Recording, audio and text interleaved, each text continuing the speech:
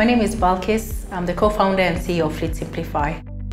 At Fleetsimplify, we monetize vehicles on the ride-sharing platforms. We connect gig drivers to affordable rental vehicles they can drive and earn a decent living, and we enable vehicle owners to make good, steady revenues hassle-free while their vehicles are maintained in good condition.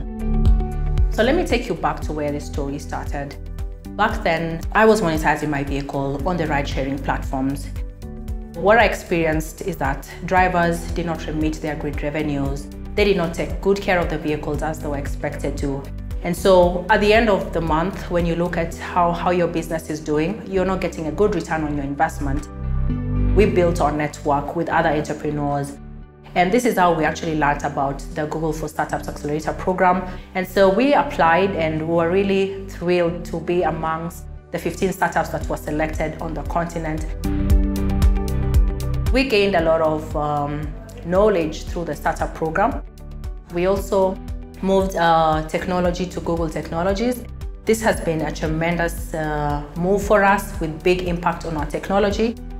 In addition to that, we use Google Cloud Vision API, which enables us to do text and image analysis.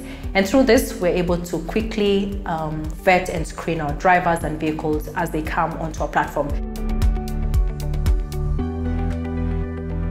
We were able to actually double the fleet size, and this was one of the key successes last year.